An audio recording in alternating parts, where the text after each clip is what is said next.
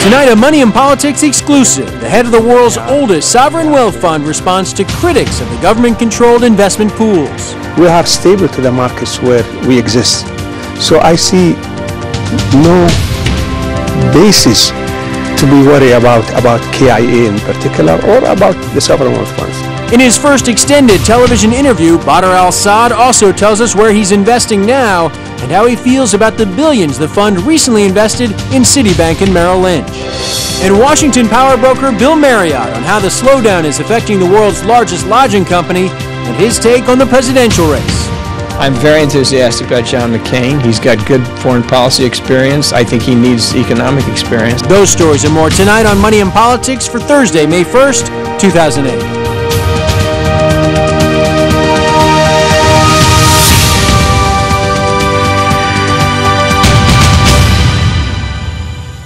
I'm Peter Cook in Washington. Welcome to Money in Politics, and thanks for watching.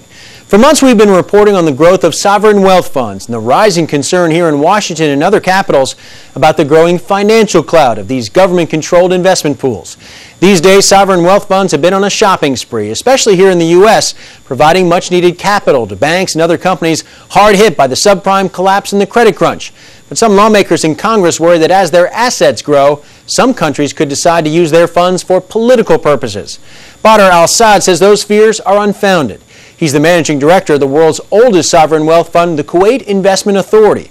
It's also one of the biggest, with an estimated $250 billion in assets.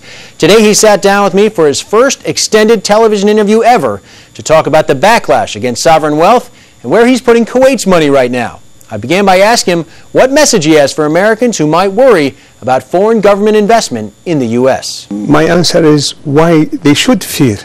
What have they seen about the sovereign funds or about, let's say, Kuwait, that they can fear? I'll give you an example. We have been in business for more than 55 years. We have been in Europe, in the U.S., in Asia, everywhere. What have they seen that they raise these concerns? We have been investors in Daimler-Benz since 1969. We haven't sold any share. We don't have even a board seat in that. Why do they share? On the contrary, we are stable to the markets where we exist.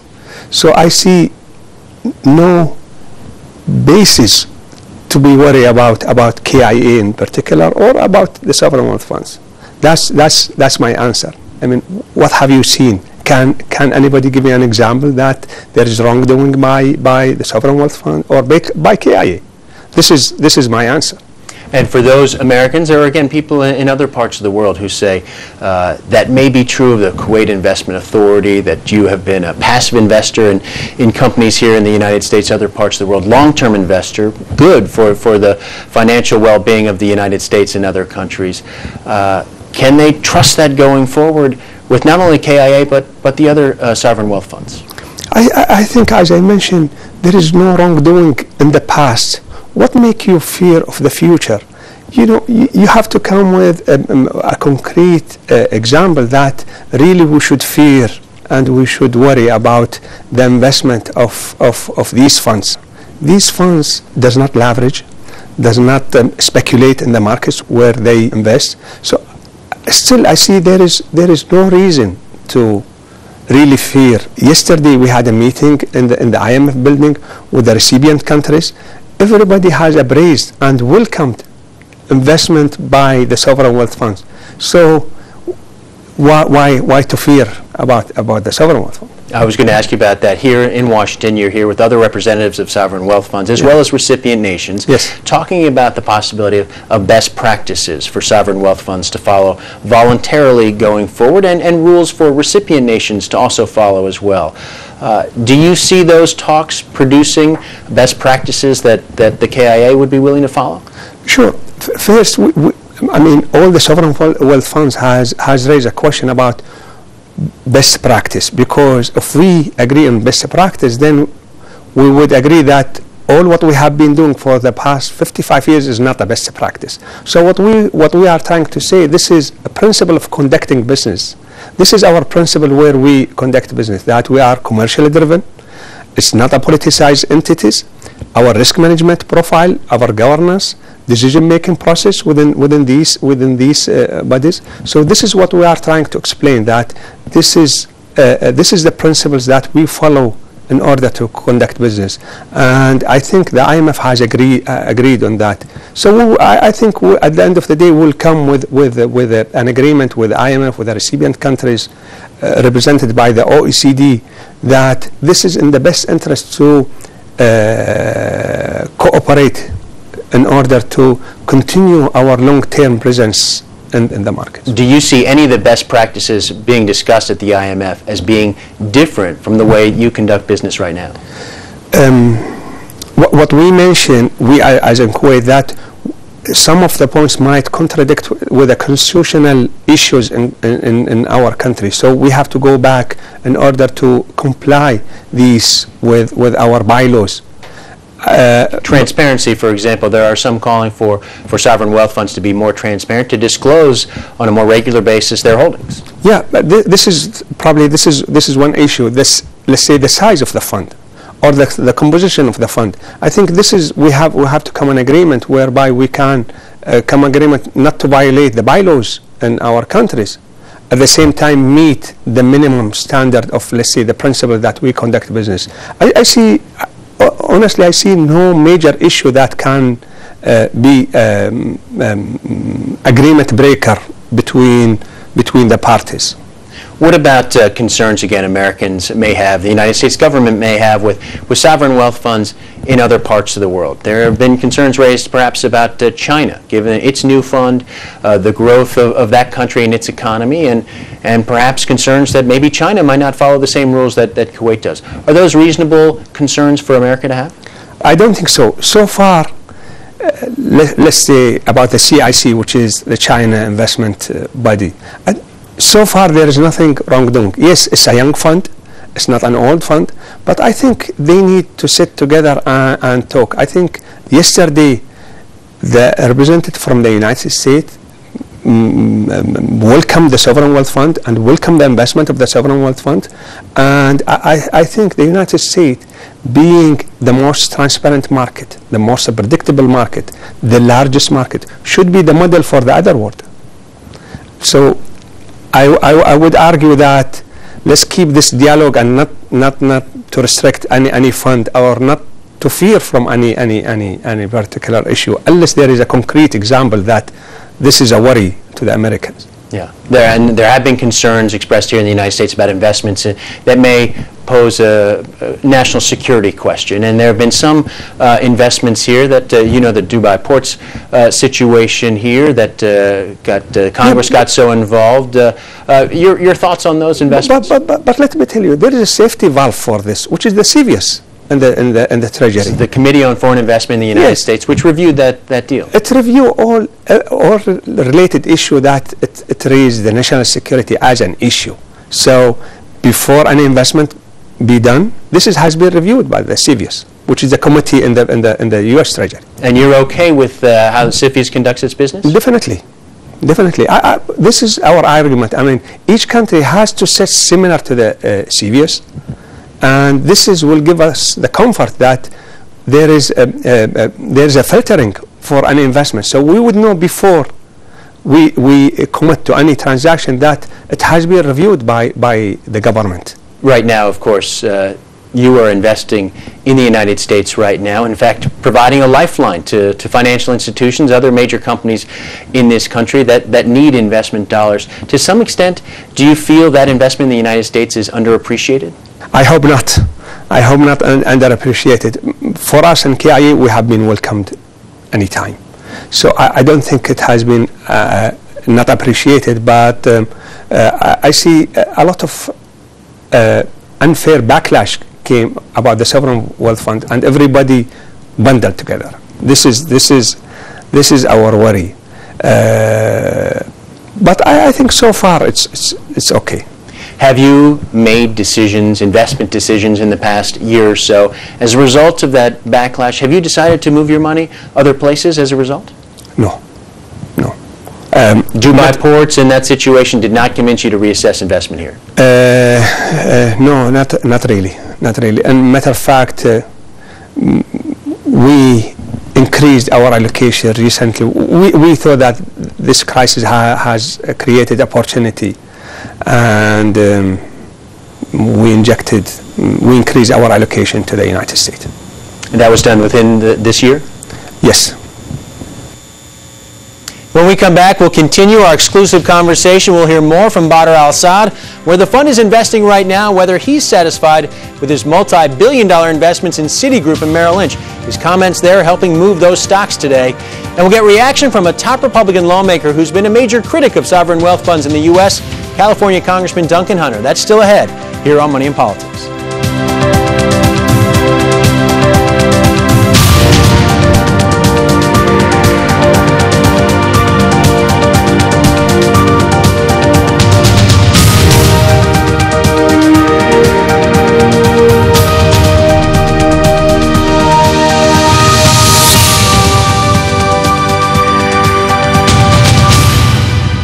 Bloomberg's Money and Politics is brought to you by BP, who believe it's time to go beyond. The sun is there. I mean, there's an endless supply of it. Let's start working on solar power. That would be huge. Solar, I think. What happened to solar? Even though we don't get a lot of sunlight here, we actually get enough to, power your home. It makes so much sense to me to harness that and use that to produce electricity than some of the other ways that we produce electricity in this country.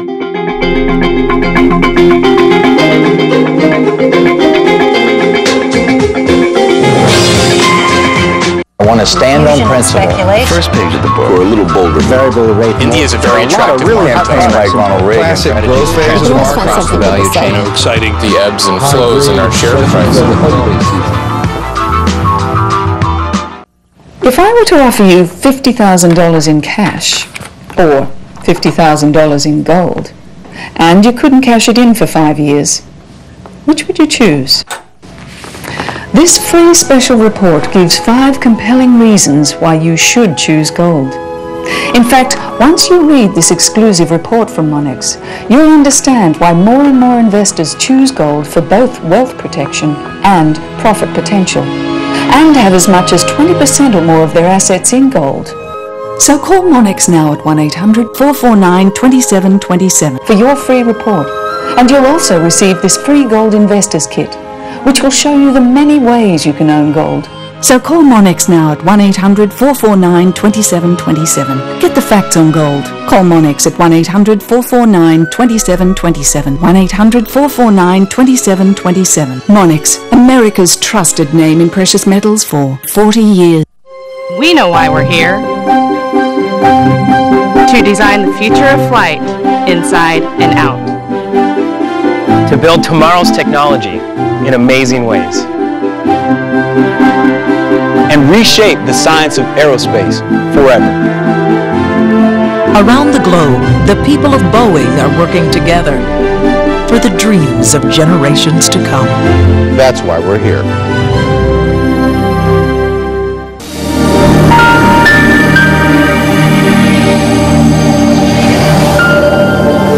Today's ticker is brought to you by Mercedes-Benz, located on the web at mbusa.com. More now from my exclusive interview with Badr Al-Saad, Managing Director of the Kuwait Investment Authority, the world's oldest sovereign wealth fund.